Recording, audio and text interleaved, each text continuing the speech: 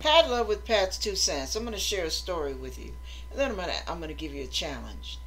Listen, I was at a nightclub when I was probably about 21, 22, maybe 23, and this was years before, about 4 or 5 years before I gave my heart to the Lord. Wasn't thinking about the Lord then.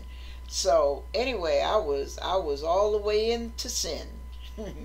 And this nightclub, I used to, well, I still shoot pool, but I shoot pool at different places. But at this place, I learned to shoot pool at a nightclub, and it was a nightclub slash bar, and I always stayed in the pool section. I shot pool morning, noon, and night when I wasn't working, and at night when I was. And here's the comical part. One of the guys, because a lot of the guys would be trying to help me learn, and that was really nice because they were good players. I mean, they were better than some of the people I see making money now, as you know, in competition. But anyway, so here I am learning how to shoot pool, and one of the guys was always trying to give me pointers, and I won't mention his name, but he was a married man with children. Now, he was never coming on to me.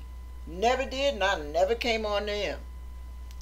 But one of his many girlfriends, yeah, mistresses, decided to confront me in the ladies' room and asked me what was going on with me and her man.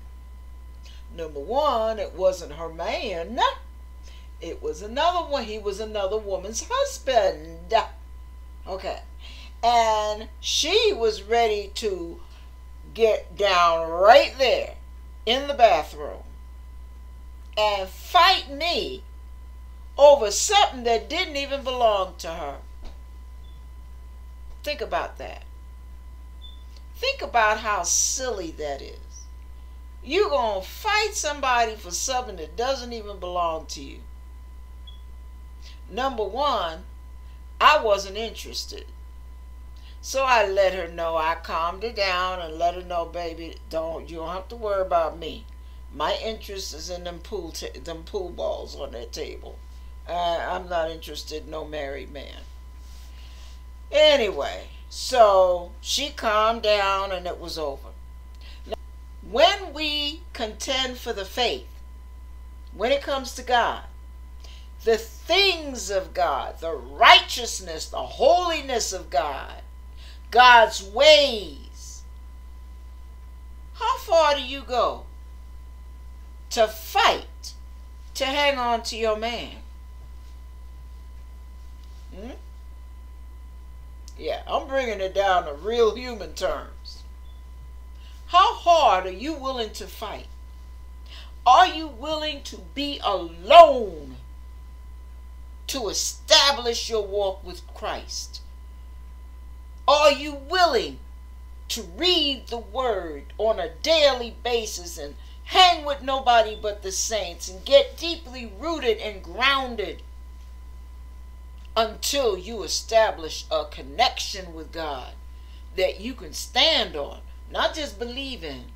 I'm talking about a know-so experience where you and God have really connected. Are you willing to fight for that? Are you willing to squeeze your lips together so that you don't even ruin your witness? Since you represent him, you won't even ruin your witness. You will bite your lip before you let a cuss word come out of your mouth in public. Yeah, we slip in private once in a while, but you do everything in your power not to do it in public. And then you get to the point where you don't do it in private either, because you're fighting tooth and nail. Or you battling with your flesh, like that woman was ready to battle me over some nonsense. The difference is, when you battle with your flesh, you are battling for your eternity. This woman was battling over some nonsense that didn't even belong to her in the first place. And she's trying to battle somebody that wasn't even interested. I wasn't even a threat to her. But guess who is a threat to you? Your own flesh, your own nature, and Satan. And all the temptations that you allow yourself to enter into. You know, as much as I loved hanging with my sister, I had to stop going to her house for a season until her cigarette smoking was no longer a temptation to me. I had to stop hanging with a lot of my family members and friends because they, like I, cussed like sailors. But since I was fighting tooth and nail to stop cussing, I couldn't be around people who cussed for a long time. I might do a little holiday visit, but I couldn't hang with people doing what I was trying not to do. Because if you do that, it weakens your resolve and you find yourself doing. Because input, output. You hang around people who cuss, before you know it, you're cussing. And it gets looser and looser. And the more you do it, the more comfortable it becomes. You have to literally destroy the flesh. You have to burn it up. You have to beat it to the dust. You have to kick it to the curb. All your desires, all your will, your mindset, your nasty attitudes, everything that you have to deal with. You pray over that. You read the word over it. You battle it. You rebuke all of that in the name of Jesus. You don't say, oh well, no biggie. I'm just starting anyway. God understands. You know, we're in grace. He'll forgive me.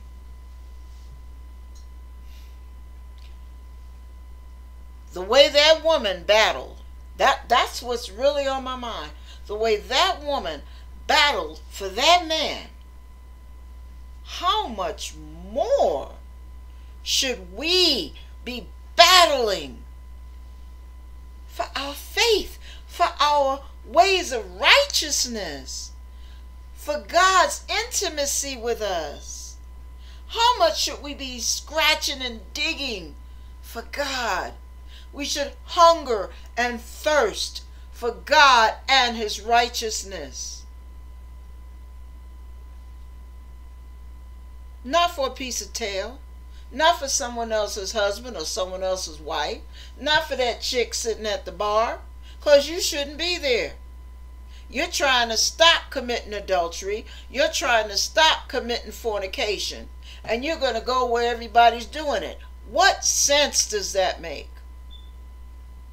A lot of people wonder, well, why am I so weak? Why doesn't God deliver me from this? Why doesn't God help me? Common sense. He did put some noodles right in between the two temples, with, you know, the little bone structure up in here. There's some noodles in there. You know, they look like a bunch of macaroni. That's called a brain. And He put it there also for us to think and to reason. Isaiah 1. Come now, let us reason together, saith the Lord. Though your sins be as scarlet, they shall be as white as wool. Though they be like crimson. Come on now, listen. When you are trying to walk with God,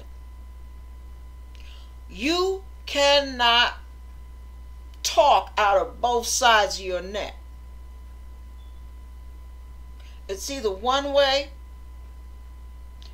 or go on and do what you're going to do. It's one way. I'm not even going to say the highway, because that's not the highway. That's the low way. God's way or the low way. You just go do what you're going to do. Don't even bother naming His name, because you have no intention of lining up with Him. But if you do, you better put on your boxing gloves on. Better put on the helmet of salvation, the shield of faith. You hear me? Feet shod with the preparation of the gospel of peace. You hold that word in your hand. And you wear the girdle of truth. I am telling you, you got to equip yourself in every way to walk this new walk.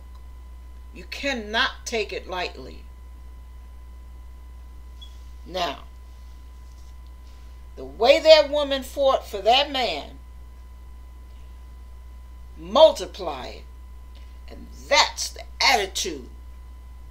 You should come in with a killer instinct. I will kill anything try to get between me and God. Not literally. Okay, yeah. That's your attitude against the devil. And guess what? That's your attitude against self. God bless you with a conviction that's worth dying for. And a conviction, better yet, that's worth living for. That you will go in and destroy the enemy so that you can go out and possess your land in the Lord. God bless you on your new journey.